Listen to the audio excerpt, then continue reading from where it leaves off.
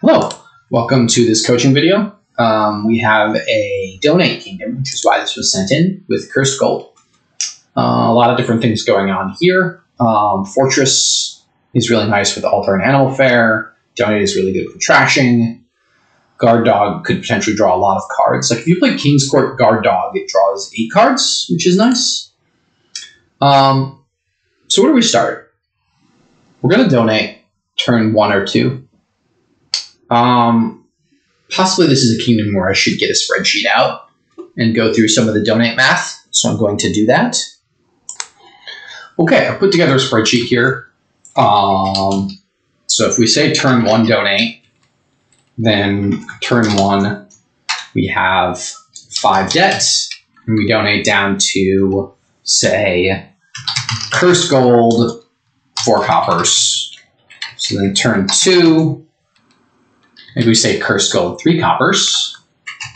Turn 2, we pay off our debt. We only have 1 coin. We can't buy anything, and our deck is cursed gold, 3 coppers. Curse. That's turn. Right. So then turn 3, we hit 6 money always because we only have a 5-card deck, and we can buy altar. And then turn 4, we hit some amount of coins. If we bottom deck a curse or a copper, we hit at least 5 coins. And we can say buy lab, trash, curse, or copper into, and we can look at the kingdom and say what we want. Probably market, because we want to get a plus buy quickly so we can start doing fortress into animal fair. However, I can also believe in just in fortress so we can immediately get an animal fair off of fortress. But I think either fortress or market. And maybe we buy one, buy market, buy fortress. So that's that line. With the split that I have. Let's look at turn 2 donate. So turn 1, we buy silver. Turn 2, we have 6 coins. So we end turn 2 with 2 debts. And we donate down to cursed gold, silver, 2 coppers. So turn 3, we play the cursed gold. And yeah, there are actually 2 curses in this deck now. So this deck here is cursed gold, 3 copper, 2 curse, altar. So there's a lot of unfortunate bottom decks there in that line. With this line, turn 3, we have 7 money. So we hit 5 coins. And we can buy. So because we're hitting 5 coins, I really want to hit 6 coins. So I think I'm going to keep 3 coppers there. So then that gives us 8 money. So we hit the 6 coins there. And we buy altar. And our deck state is cursed gold, 3 copper, silver, curse, altar. So that seems like a pretty strictly better line if we're playing the cursed gold both of those turns. There are other things we can do. We can do turn 3 donate, where we buy silver and then buy altar. And then depending on how much money we have turn 3, well, we're always going to donate down to altar, cursed gold, silver, copper. We're always going to donate down to that 5-card hand. And then we're thinning a card every turn and playing the cursed gold every turn. So on turn 4, we may still have to pay off debt, but we're just going to be able to get a value card. And on turn, so say we draw 4 coins on turn 4 here. So we have 4 debt here. And depending on, likely, if we hit cursed gold turn 3, if we hit cursed gold, silver, altar, something. Obviously, if we hit altar or cursed gold turn 3, we're in quite good shape. And then we alter something into something. By something. So I think it's for player 1, I actually like the turn 3 donate. I think as player 2, I like the turn 2 donate. But I think as player 1, I'm pretty happy to do the turn 3 donate with the altar in the deck. Yes, this is fine because we can donate and pay off our debts. Okay, and as I said, we go down to exact cards in deck. And we will start by taking a market, I guess.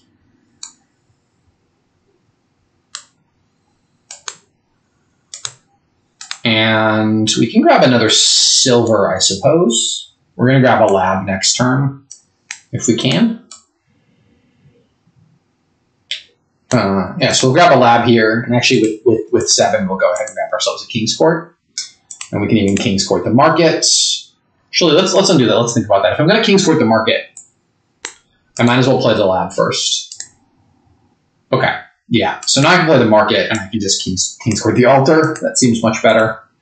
And take. We wanted to get 1 fortress. We want to get another lab. And we want to get another market, I suppose. Buy the fortress. Okay, so now King's Courting the market seems fine. And we can alter this curse into anything we want. Bard actually seems like a reasonable card for the deck at this point. Play the Bard. Just kidding. It's actually do. That was the worst thing for the deck, I suppose. All right, so we're gonna buy a King's Court and an Animal Fair now, and another Animal Fair, and I think we're gonna stop here. Notice the Animal Fair puts it. I think we're gonna stop here. All right, we will King's Court this market, fortress, lab, fortress, lab. Okay. So I can King's Court the Animal Fair now. Play the Bard and see what we get. King's Court this Animal Fair, alter curse into lab. So we missed out on some Animal Fairs this turn. We take 2 King's Courts and 2 labs. Wow. I didn't think this bad of a draw was possible. Here we just take another King's Court.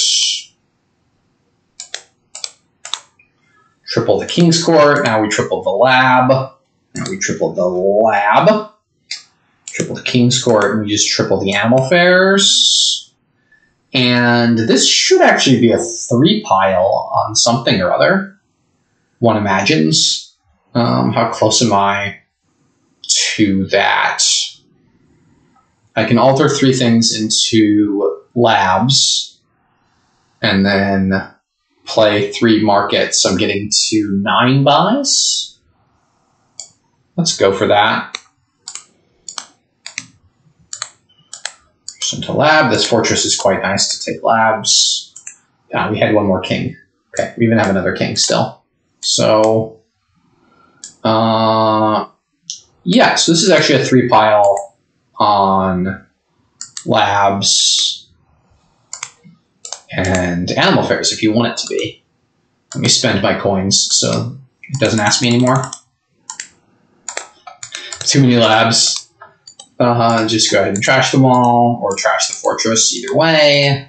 We could also have bought out the estates. This is kind of a fun way to do it. I had 1 really bad draw in there. My turn 9 draw was atrocious, and I probably would have lost this game to a human player. My turn 7 draw, I had a couple of really awkward draws, where I'm finding the King's Court late in the turn. But once the deck is online, we saw this is turn 10, and I'm just emptying all the piles. And if I had wanted to build 1 more turn, I would have added in a bunch more Animal Fairs and kinged all the Animal Fairs. And I could have kinged the Bard. I could have done all sorts of stuff. So in the end, by turn 10, no other strategy is going to be close to this donate strategy. And once I emptied the curse pile and then the lab pile, the Animal Fairs are generating tons of extra buys.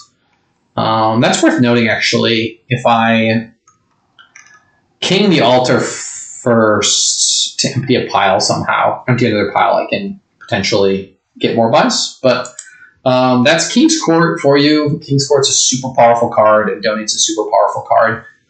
I don't know how important doing this math here was for people who are listening or watching this, but the top players will do this math in their head before the kingdom starts. I probably would have settled on turn 2 donate in my head. It didn't quite work out.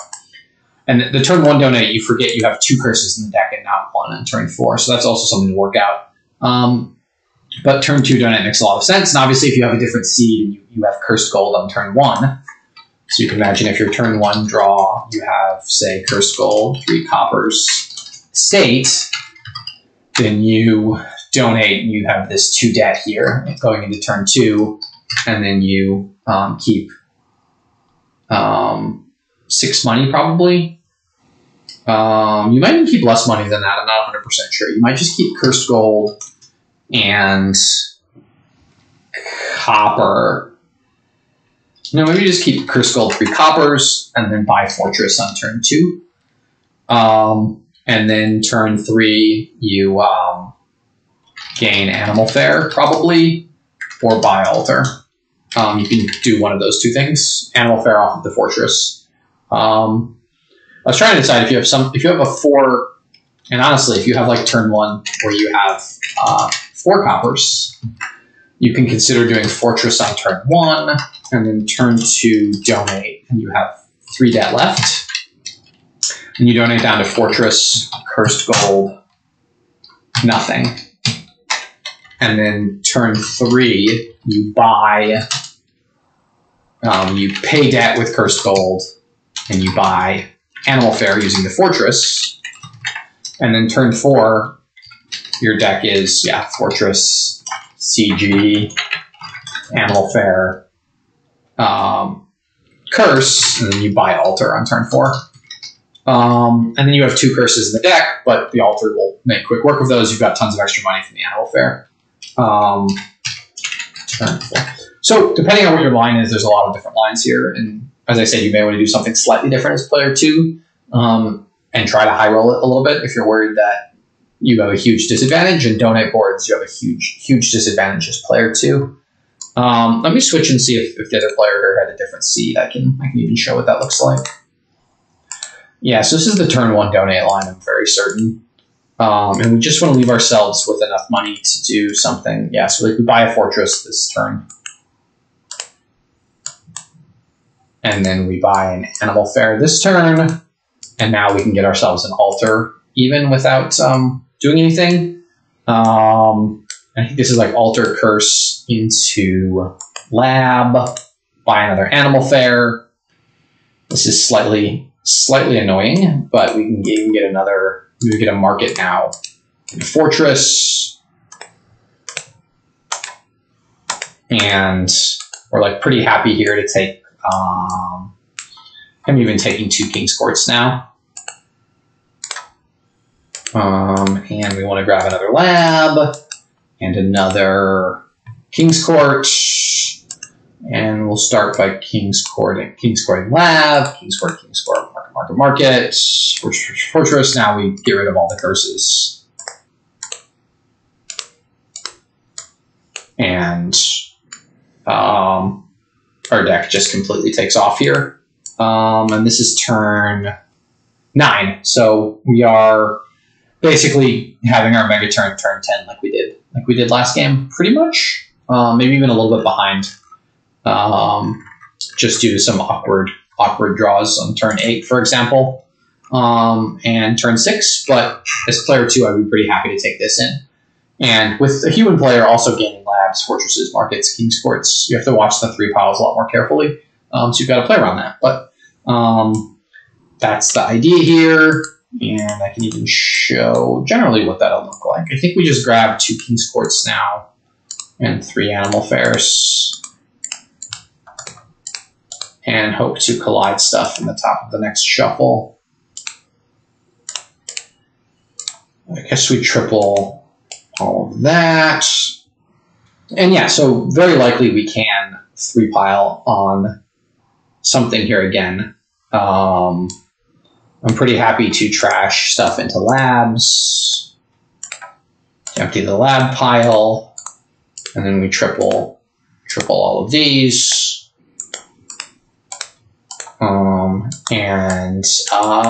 Yeah, So I have a little bit of money here. I have 60. So we'll go ahead and just buy all the provinces and some estates, and then we'll buy out the animal fairs just for good measure. You know, don't do this against a human opponent, but against the bot, they don't mind if you flex on them a little bit. Okay, so that was turn 10, and I just bought out 4 piles, basically, and all the provinces. So that is the power of King's Court. So this is a turn 10 win either way. Now, as I said, with the other seed, player 1, I think, wins on their turn 10 before player 2 gets a turn 10.